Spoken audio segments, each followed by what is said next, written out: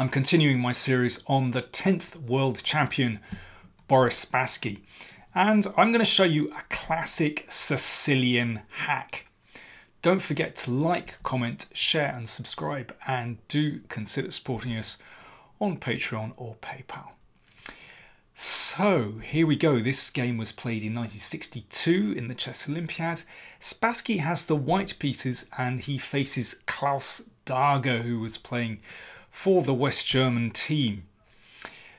Open Sicilian, and it's a time on-off variation, a very respectable line for black. And here Spassky plays a3. Now normally if my students play a move like that, then I'm wagging my finger. I don't like these little short pawn moves at the side of the board.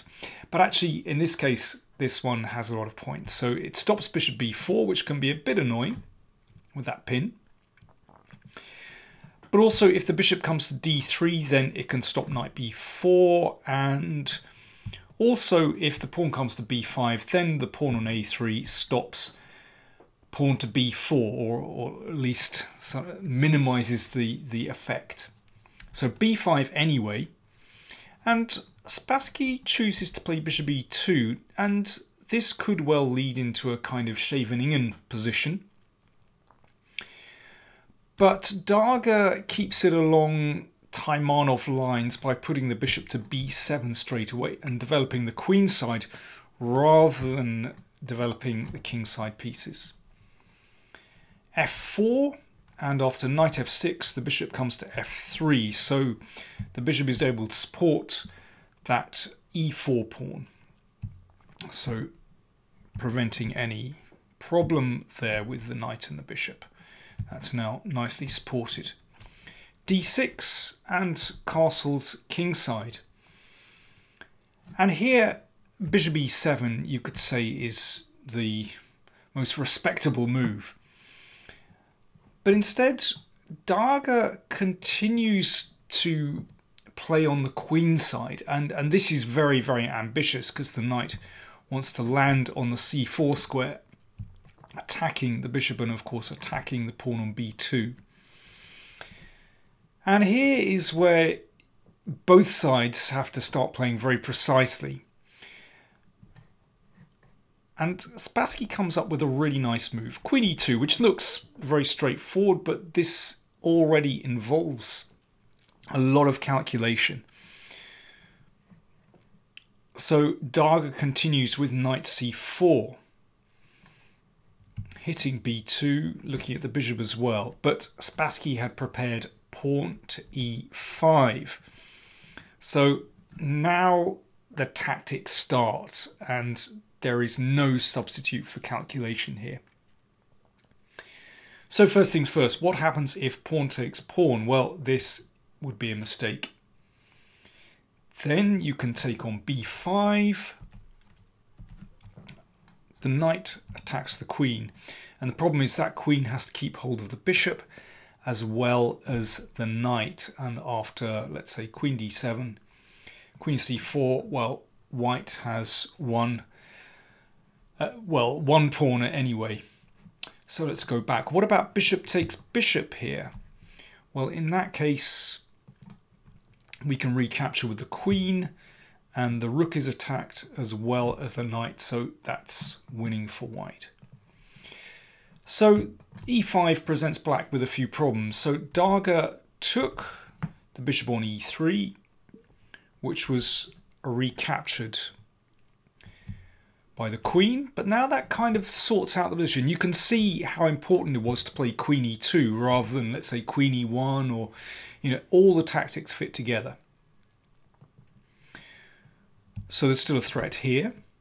So pawn takes pawn on e5, f takes e5, recaptured, the knight is attacked, which came back to d7. So this pawn is under fire, so Spassky takes on b7 and queen takes b7. So the position is cleared a little bit, and you can see that the pawn is now covered. Pawn has come to e5, and often that means that the e4 square is free for the knight. This is one of the big points of pushing with e5. But also we can see that the f file is now open. And, well, Spassky was very used to playing on the f file. We know that he loved to play the King's Gambit. Black also has a problem because he's a little way from castling on the king side. Castling on the queen side is sometimes possible, but as the queen side is so open that is rather fraught with danger. Anyway, Spassky continued with queen to f4, threatening queen takes pawn check. So knight b6 from black. And, well, here's where you might like to pause the video and think, how would you play with white in this position? Because I think for me, what marks out this game is a couple of moments where Spassky plays a couple of really subtle moves. This isn't just a straightforward hack. I mean, at a certain point it turns into that. But this next move is very clever. I think you have to think, what does black want to achieve here? Well, black wants to castle kingside. Spassky played rook d1. Well, it just looks like a good move, doesn't it? But actually, there is a specific point to this move, and the point is this, that to castle kingside, black needs to bring out the king's bishop. So if bishop c5, because the rook protects the knight, then you can continue straight away with knight e4, and that presents enormous problems for black. Attacks the bishop. If bishop takes, you recapture with the rook, knight d6, check threatened, and if castles, then knight f6, well, that's a mating attack straight away. So that's why rook d1 was played. It's a very specific reason. Now black could castle queenside, because actually taking runs into problems for white because of that pin. But knight e4 would be played anyway. Again, the rook defends the knight, that's important. And after knight e4, well, that doesn't look like a comfortable position for black at all. So after rook d1, Darga played knight a4. I guess that he was hoping after knight e4 perhaps to try and chase that knight and try and get some exchanges, but instead Spassky exchanged knights. So, well, there's no longer knight e4 coming, but black has plenty of other problems in this position. And here is the next very subtle move that Spassky played. It's actually possible to sacrifice straight away. It's still not completely clear. But Spassky simply played king h1. This is a great move.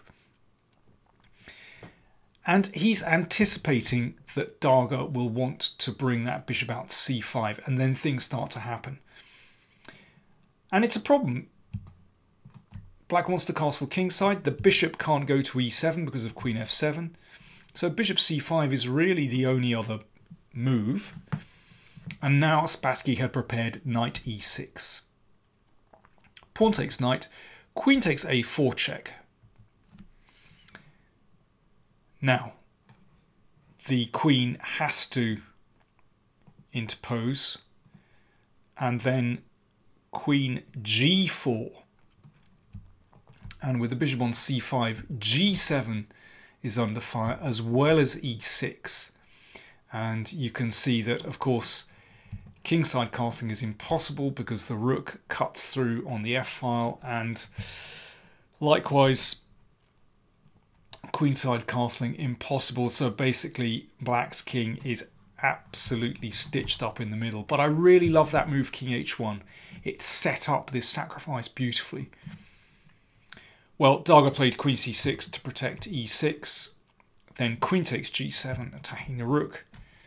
Rook f8. Rook takes, rook check, bishop takes, and now simply queen takes h7.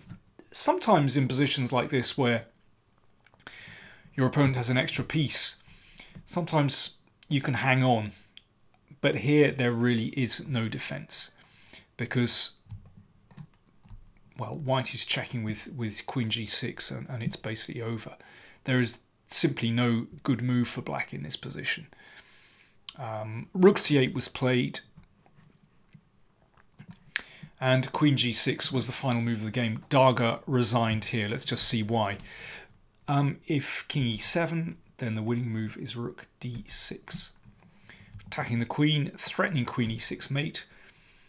And after queen c4, that protects the pawn, but then queen check and queen d7 mate, for example. So a very convincing win for Spassky. That was the final position after queen g6 check. But as I said, I do like those couple of subtle moves that Spassky played, and well, the amount of calculation he did there was superb. But you know, if you played through this game without much reflection, then it just looks straightforward. But there was far more to it than that. Splendid game by Spassky. Do check out the other games in the Spassky playlist that I've recorded. And thanks for watching.